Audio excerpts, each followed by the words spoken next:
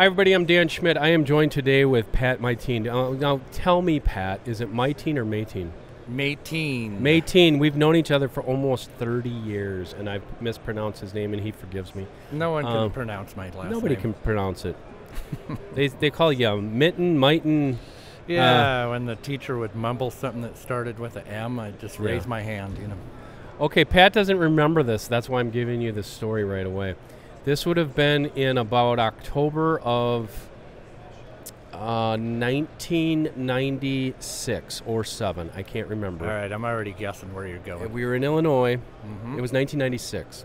And I was shooting a dart and bow with my fingers, with a finger tab, full-length arrows because I didn't know you could cut them short, feathers. I brought 6 arrows to camp. I was on this media hunt with Woods Wise, Gary Sefton, Gary Clancy. It was like a who's who of outdoor writers and bow hunters. And I went out and I shot all my arrows at 2 deer that morning. I had no arrows left. And this guy, who I thought was just an arrogant prick, he's like, "What? Are you even aiming out there?" And I'm like all offended and everything. Well, Gary Clancy comes up to me, rest his soul, the nicest man I ever known, the most gregarious, interesting guy, storyteller. He said, "Don't worry, I got you covered." And he gave me about, he gave me about 4 arrows, and then you actually came along and gave me about 2 or 3. And I had so many mismatched arrows in that quiver. Do you remember that? Remember that story? Barely. And guess what? I shot all those arrows at deer, and I didn't go home with a deer that trip. Oh, wow. I don't remember that part. So then after that, Gary died. He was a Vietnam vet. He contracted some kind of disease from Agent Orange exposure. And for the next 20 or more years, every time he wrote a book or I saw him somewhere, if he was signing autographs, he would always sign his books to me, to Dan, Deadly Dan. You can borrow my arrows anytime. So there's a little bit of history between us. We've shared many camps. Pat was a deer and deer hunting contributor for many years, a columnist, the Bow Shop column. You remember him? I consider him in the top 1% of bow hunters and archers in America, and I don't say that because he's sitting here. I say it because I mean it. I've seen him hunt. He's a hell of a hunter, and he's a hell of an archer. Pat, welcome to Deer Talk Now. Yeah, nice to be here. I have one more anecdote from that trip. Oh, you remember it now? Oh, yeah. Okay. No, I remember all of this. But what I remember the most is where I thought you were going to go with this, is we were both very young and just getting our start. I had just kind of become a made man, That's you have to starve to death for 10 years in this industry before you're allowed to play. Remember that if you're young and you're listening to us. And Dan was saying, I am considering quitting my job and freelancing. What do you think? And I said, do you have a wife and kids? And he says, yes. And I said, don't do it, man. I didn't have a wife and kids at the time, but I was getting close to it. Don't do it. Don't do it. Yep. So here you are. Here I am. Yep. So you stuck with the real job, and here you are. I do, and I do remember that, and actually your words were instrumental in me not taking that path. Now I don't know if it was good or bad, but I stuck with deer and deer hunting all this time, so I think that's good because I absolutely live and breathe this brand. It's hilarious because my parents, I want to be an outdoor writer. I want to be a guide, a hunting guide. And they're like, you're crazy. You can't make a living doing that. So. But you did it. Here I am, 30 some years later, not just making a living, making a good living, but. And you were guiding like elk hunters in New Mexico, weren't you? Yeah, I was an outfitter in New Mexico for 23 years. Yeah. So, and then freelance forever, the entire time. Now I own a couple magazines, so it's. We can mention it. Pat is part owner Inside Archery. Yeah, Inside Archery, Inside Firearms. Inside Firearms, and we're all friends. I mean, that's not like we're not sitting here saying, "Oh my God, he works for the competition." It's a small industry. There's niches for everyone. Yeah, and we're dealer magazines. We don't compete with deer and deer. Yeah, it's a trade. So I mean, if anybody knows what a trade show is, that's what we're actually filming this podcast. But that is the cool thing about this industry is we're all competitors, but we're all friends too. You know? So we all get along. And I have to mention, remember our hunt in Kansas last year? Oh yeah. Remember when we swapped outfits? Oh yeah, I still have that. I have that T-Sins, and I wore it when I plowed the driveway last week, and I'm like, thank you, Pat. This is my backup. That's the warmest outfit that I have. Well, the one that I got from you is noisy, but that's what I do with it. Same too. thing. It's The one I have weighs a ton, but if you're on the tractor plowing snow, it's awesome. I don't remember what the deal was. You said it wasn't big enough for you or something. That's what I'm using mine for, sitting on the tractor plowing snow. Yeah, that's awesome. That's funny. Okay, so what we're going to talk about, though, is, okay, he said we are friends. We are. We follow each other, throughout the year. But on Facebook, you can live vicariously through any of us. And I always live vicariously through Pat because he is not only a great bow hunter, but a mountain bow hunter, which is different. I kind of understand it because I grew up hunting the Northwoods, but it's different. You killed a buck that you've been after for quite a while this year in Idaho. Yeah, just to preface the whole thing, I mean, thing you got to understand about hunting in Idaho, you're hunting whitetails in elk habitat. I mean, I hunt elk in the same places I hunt whitetail. So big mountains, rough mountains, no bedding areas, no feeding areas, no agriculture to speak of. It's just woods and mountains. So I don't know what the bow hunting success rate is where I live. I bet you it's in the single digits. Mm-hmm. And our deer, I can't say unstockable, but they're hunted by mountain lions year round. They're hunted by wolves year round. Our rifle season is longer than bow season, although I am allowed to bow hunt during rifle season. But rifle season's 2 months long, bow season's 1 month long. Man. If that makes any sense. That makes whatsoever. no sense. Oh, it's crazy. 1 month bow season. That's Yep, it. yep. Wow. Well, I can bow hunt during rifle season, but I have to pay an extra $18 for that privilege. Okay, that's nuts. Okay. Yeah, it's very bizarre.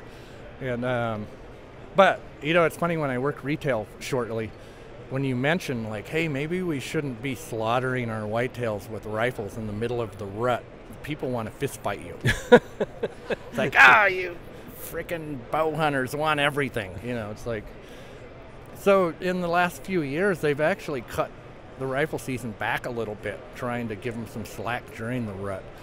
All right, why not just make it bow hunting? People would get used to it. They would continue hunting. But I'm getting off in the weeds. But anyways, the mountain hunting is very unique, very challenging. It's you're hunting scrapes, hunting topography. That's very difficult. And you have to be very patient. Mm-hmm. I mean, I've sat, some of the best bucks I've killed in Idaho, I've sat 27 days straight. Man. Are you hunting all day? Oh, yeah, Yeah. during the rut. Now, see, early season and the rut is two different things. Our season opens the 30th of August. You actually have an opportunity to kill a velvet buck where I live. I am absolutely snake bit on that. Something always goes wrong. And I've shot bucks that have rubbed their velvet 5 minutes before I killed them. Literally, like their horns are bloody. I've had all kinds of things go wrong. The big problem where I live, our deer are so spooky. If I can hit full draw, I have one, but that's like a 50-50 thing. Oh, dang. You do not stand up to shoot. You do not wear anything with a membrane in it. You don't. Shot timing has to be on the money. Again, mountain lions. I think it was late August, early September. I went and checked cameras on one ranch, the only private land that I hunt. And it's like a 10,000 acre ranch, and half farm and half big wild canyons. And I think I had 15 cameras out miles apart, on this huge ranch. I had mountain lions on 5 different cameras in 1 week. Wow. So that's my competition, And that's tough competition. Oh, it is amazing to me, though. I check a camera and mountain lions. And then 10 minutes later, there's my buck. They're intermingling constantly. I don't know how they... Well, they have to live together, but the only experience I've had with it was in Wyoming, where they have cats and they have deer. Those deer are as on edge as our Northwoods deer or our central farmland deer, that just where you've got 30 hunters per square mile. Well, we have that too. You do? Okay. Well, so we have we have mountain lions, we have wolves, and we have intense hunting pressure.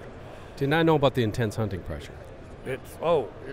We've got, it's especially during the rut, because the rifle season opens like on the 10th of October. You can hunt elk and deer for the first couple of weeks, and then deer season goes all the way through, depending on the unit, like into mid-November or the end of November. So no, there's intense rifle hunting pressure. Luckily, rifle hunters in Idaho do not sit in stands. So they just wander around. They kill plenty of deer, but you get into some thick areas and sit stands. I mean, the deer are still moving. The rifle hunters tend to pound any open country, so clear cuts and farm country just get shot flat. In the big woods, I suppose there's some guys still hunting through that stuff, but it'd be tough. Okay, so we got off on another rabbit hole.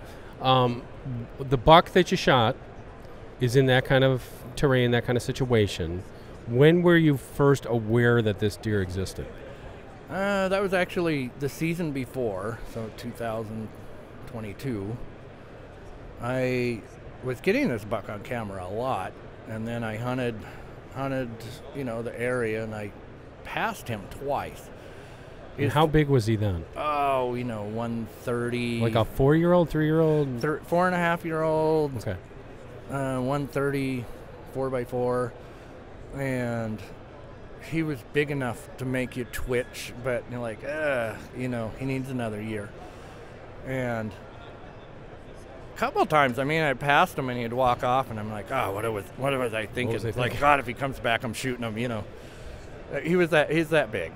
And then this year, because I saw him through the winter here and there, and actually found his sheds, and because I was seeing him in this field. There's an open field with a bunch of wild roses, and there's deer coming out there and eating the rose hips, and so I was seeing him fairly regular through the binoculars. Then one morning he didn't have his antlers, so I spent about 3 days with the dog, circling. I finally found both of it. The dog found one of them, and I circled and found the other one. So I had his matched sheds fresh. And so then this year, 2023, I got him on camera really early, like first week of August, twice, and then he disappeared. So where I live, when you have a dry summer, the assumption is that he died of blue tongue, which I didn't realize you had that up there. Oh yeah, very common. Whenever we have dry, this was near my house, more down in the lower, edge of the farm country. The high country deer, the blue tongue doesn't affect as much because they're drinking out of springs and flowing water. The farmland deer, it knocks the crap out of them because they're drinking out of water holes. When those water holes shrink down and expose all that mucky mud, the gnats that live in that mud is what bites them around the tender parts of the eyes and ears, and that's what causes it where I live. And so, when you have a deer drop off radar, you think, oh boy, he's dead. Blue tongue got him, or a lion got him. So, and literally, I had written him off. He disappeared. And even in September, when they're in the velvet and they move better, I didn't get them again. And the area is pretty saturated with cameras. So then, I don't know, late October, early November, I actually saw him from my living room window. Because I said, oh, look, a deer. Grabbed the binoculars and I said, oh my God, he's alive. There he is. He's way off, but wow, he's alive. So I went and checked cameras, nothing. So he didn't walk in front of a camera. How the hell is this possible? Yeah. So then I started hunting him. I was like, wow, he's moving in the daylight. I started hunting him, and I saw him again out of a stand. And then, I don't know, a couple days later, I'm thinking, okay, this is going to be a month-long quest, because that's the normal where I live. And so I had this That's kind of a long story. I had this little sliver of property that I had a stand in because I thought it belonged to someone else, and then it turns out I ran into a guy, and he goes, "No, this is someone else's property. You're not supposed to be hunting here." And I'm like, "Oh shoot," So I threw my stand out, and my steps had grown into the tree, so I just left them. Yeah. So sorry. Yeah. I do a lot of load development and rifle testing for other magazines. So I'm always out shooting this, pull out up in the National Forest. And this guy stops and he's chatting with me. We talk about an hour, and I'm like, all right, my gun's cooled down. I got to get back at it. And he kept stopping all winter long. He's stopping and talking to me. We finally introduce each other, and it's the guy who owns this property. Oh, okay. So I'm like, how cool is this? Because now we've developed this rapport. So I'm like, oh, hey, I'm your neighbor. I called you one time and left a message, and can I bow hunt over there? I'm only gonna bow hunt. And he's like, I don't know. He wouldn't give me an answer. I don't know. This went on for months. Oh, wow. So during the spring when we're, do a lot of varmint shooting, I kept dropping in. He has a logging operation where they work on equipment. I kept dropping in and visiting. Finally, at the end of the summer, he's like, yeah, go ahead. So I got busy, never got around to getting a stand up there. So I took a saddle, which I had never hunted out of.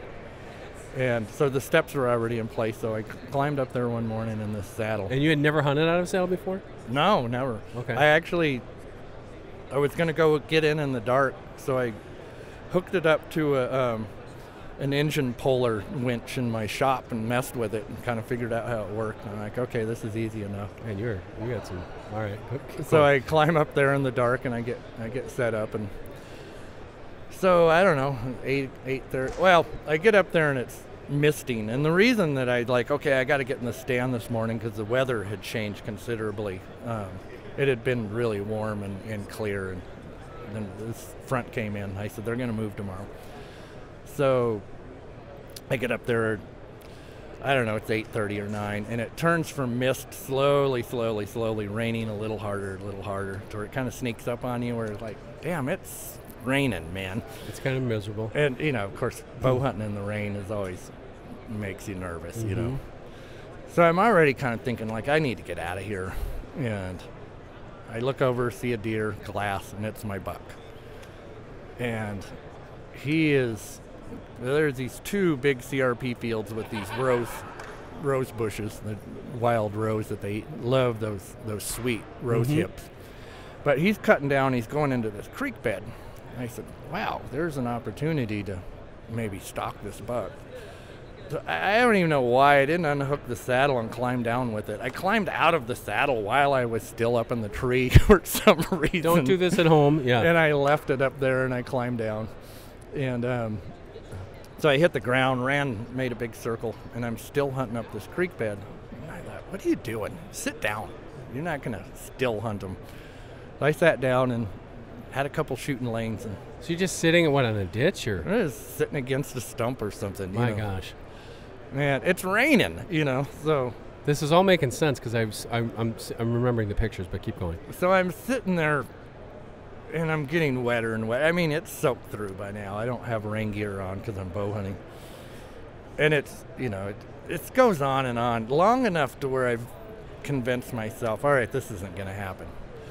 And I literally, I get up on my knees, I'm about to get up, and I'm like, oh shoot, there he is. Oh my gosh. So I plop that back down, and I'm sitting there, and he's angling the wrong. I'm like, how far away? Oh, maybe 50 yards right now. I'm thinking, this isn't going to happen. He's not going the right way. And then he kind of veers, and he comes over to my shooting lane. And he comes into the shooting lane, quartering to me. I can't shoot. Mills around for a while, won't give me a shot. I mean, I'm drawing my bow and letting down. And then he turns and just walks out of the shooting lane, back into the brush. I'm like, oh, he is gone. He's slipped between my fingers. So I'm thinking, all right, maybe I can crawl down into the creek bed and take off down the creek bed and come around again. And I'm thinking about this. I get up on my knees and I look, and he's come back into my shooting lane, and he's broadside. I'm like, holy cow. Oh, and I forgot to say, when I got out of the tree stand, I have my bow and one arrow. I've left my binos. I've left everything. Your quiver? You have one arrow? I have a cat quiver. Yeah, I have one arrow in my bow that I let down off of the... So you didn't have your quiver with you? No, I have nothing. I have one arrow and a bow. Wow. I don't have binoculars. I don't have anything. Rangefinder? No rangefinder. The rangefinders are in the binoculars. So, anyways, he comes back. He's broadside. It is raining. This is fascinating to me. Our deer jump the string pretty much 90% of the time. You can count on it. So, I mean, you aim for a heart shot, and you usually make a lung shot. Or they spin a lot. So he walks out broadside 30 yards, and I don't get busted drawing my bow, and I just aimed middle, like normal, thinking there's no way he's gonna jump the string in the ring. Release, you don't see what happens. It happens so fast, but all I know, he's 100% broadside, and when he's running off, the arrow is quartering in severely from like the last rib in. But I'm looking like, that looks good. Now I'm thrilled. I bow hunted long enough, I tend to keep it together afterwards. That's when the adrenaline really gets going. So I, real pumped, and I sit in the rain for about 15 minutes, and I said, he's dead. So he ran down this creek bed, straight down. I think, he's going to be piled up in the bottom. And so I just bebop down there. It's raining. There's no blood. Get to the bottom, no deer. Like, how's this possible? So I thought, all right, he'll go downhill. So I go down the creek bed, 100 yards, no deer. Like, uh-oh, we got a problem. Maybe it wasn't as good as, those quartering shots. You never know. Sometimes they just look better than they are. So I circle around. I go back to the house. The house is about a mile away, maybe. Eat breakfast, grab the dog, go back. And, that's funny, when I walked back out, I looked across the creek bed, and I saw something that looked out of place, but I didn't have binos. I'm looking like, what is that? And I'm like, it's nothing. So when I came back with the dog, I went back by the stand, and I grabbed my quiver and my binos and everything. And I get back to that same point, and I'm looking at, there's that thing I was looking at. I looked at the binoculars, like, there he is. Oh my gosh. So the dog, it's over there messing around with some quail. He didn't even get in on this. And that deer went straight downhill 100 yards and then ran uphill 50 yards. And I didn't think too much of it. I thought, liver shot or something. When I field dressed him, the broadhead hole right through the middle of his heart. He ran 150 yards, heart shot. I uphill the last 50 yards. And it's funny you mentioned, we just dropped a video last week. How long can a deer live when it's heart shot? And now I can't remember the exact amount of time. Well, and we're talking like the top of the heart, right, too. Center punch. Severed arteries. Right. But there's enough oxygen in the brain to allow them to, live for X amount of seconds, and they can run 30 miles an hour. So you figure, he went 150 yards. Well, you can go get there pretty fast if he's running 30 miles an hour. I mean, that buck's 5.5 years old, mountain buck, survived tougher than nails. God knows what, winters and mountain lions, and they're just tough. What a story! They're just tough. Deer Talk Now is brought to you by the all-new Phase 4. This bow gives hunters comfort, accuracy, and the ability to customize their ideal setup for different kinds of hunting. For more information, visit your local Mathews dealer or go to MathewsInc.com. Now, everybody's going to ask anyways, and this isn't a gratuitous mention. What was your gear? What bow, what broadhead? Oh, yeah, no, I had a really... I'm shooting a Prime Rev X, and I've shot some Primes in the past, and I've always liked them, but man, I tell you what, that bow, it kind of shoots itself. I'm getting ready to go Barbary sheep hunting here. It's a lightweight bow, about a 32-inch maybe? 33, 34. Okay. It's a longer bow, which I like because I'm a tall guy. But, are you left-handed? I am now. I injured my left hand about 2 years ago. So you actually taught yourself to shoot left-handed? Yeah, and I mean, with certain handicaps too. I'm missing my index finger now, and my thumb's kind of worthless. My trigger fingers was my middle finger is totally numb and doesn't have full range of motion. Right. So I had to fight pretty hard for about 9 months to shoot again at all. Yeah. And I'm actually shooting good now because I've gotten rid of so many bad habits. I'm glad you are shooting again. What about was it expandable broadhead or fixed point? Oh, so I was shooting that Wacom hybrid. Okay. So not only was... I haven't shot those. So not only was it a heart shot, but it was, like an inch and 3/16 by 2 inches or something. So just an incredibly aggressive broadhead. I was shooting the prime arrows because I was shooting the prime bow. I figured that was a good match. Now, in hindsight, after you found them, okay, you see them coming back, huge relief. You see the buck laying there. Would there have been any blood trail for you? No, it was raining. Yeah. I mean, that's why I don't like bow hunting in the rain. Too. And I mean, I live in the Northwest. I mean, northern Idaho is part of the Northwest, the inland Northwest, and it's wet. I mean, our Novembers, we get, I don't remember the figures, 30% of our precipitation in November. It's always raining. So you're always hunting. And that was going to be my comment, because it's like every time I see a hero shot with Pat, it looks like you're drawing rat. I mean, it's like... Yeah, and the deer's the deer's wet, and I can tell that the Northwest has a look. I don't know why it is, but it's a look. It's the dark boreal forest kind of foggy, like it's almost like a mood. And your deer have a look to them too. But I remember when you posted that photo, I'm like, oh dang, he did it again. And I was happy because I knew about what you went through with your hand. This was about almost 2 years ago now. Yeah, we're a couple weeks short of 2 years. A lot of physical therapy and trying to figure out if you're going to be able to shoot a bow again, and you can shoot a bow again, and now you're doing it. Which I think is awesome. Many people are like, "Oh, I'm amazed at what you did," and I'm like, "We didn't have a choice, man." That's his attitude, though. He's just like, whatever. I'm like, I'm gonna shoot a bow. It's inspirational, one way or the other. I am gonna shoot a bow. It's inspirational. If I'd had to use my teeth, I would have figured out. You would have something, figured out how to shoot them. Because I mean, that's my life, and I can't imagine not shooting a bow, not bow hunting. I mean, the first year after the injury, I crossbow hunted. And, I mean, don't get me wrong. I am not anti-crossbow. I know. We've had this discussion. They are just not for me. Because I started bow hunting with recurves. Mm-hmm.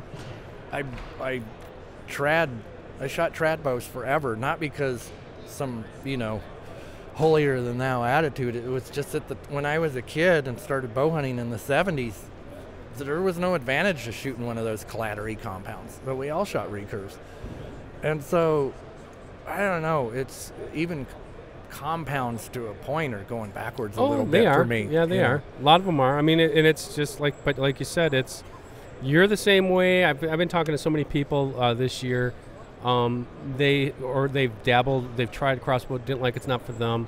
Me, I'm 50-50. I could go either way. Yeah. I mean, I can use a crossbow. I can use my Matthews. It really doesn't matter to me. I just love hunting. Again, I don't have any problem with them, especially in the East. They can't kill enough deer in the East to keep up with management objectives. So I don't have a problem with it. I do have a problem with it in the West because our tags are so limited in most areas that, and let's face it, those are not bow hunters that are choosing a crossbow. Those are rifle hunters taking advantage of better seasons. It's a different demographic. So, I moved away from New Mexico because I didn't draw an elk tag for 15 years. You throw crossbow hunters into those odds. Well, now it makes it even more difficult. Forget about it. Okay, I'm getting the wave here. So we're gonna wrap that up, Pat. That was an awesome story. What we're gonna do for all of you, if you are listening to this, you're kind of out of luck. You're gonna have to go over and watch it. But we're gonna put some pictures of Pat's deer in the video version of this podcast. So you can see those video versions on YouTube.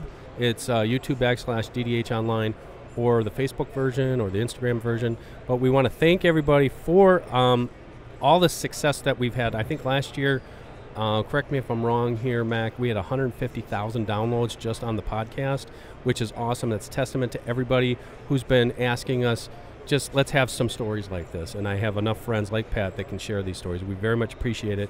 But Pat, thank you very much. Yeah, and if they want to check out your stuff, it's Inside Archery, your website. InsideArchery.com and InsideFirearms.com. And they are a source for so much great information on everything within both industries. For Pat Meitin. I am Dan Schmidt. Thank you for joining us for Deer Talk Now. We're going to bring you a new episode again next Thursday, every Thursday, here on Deer Talk Now.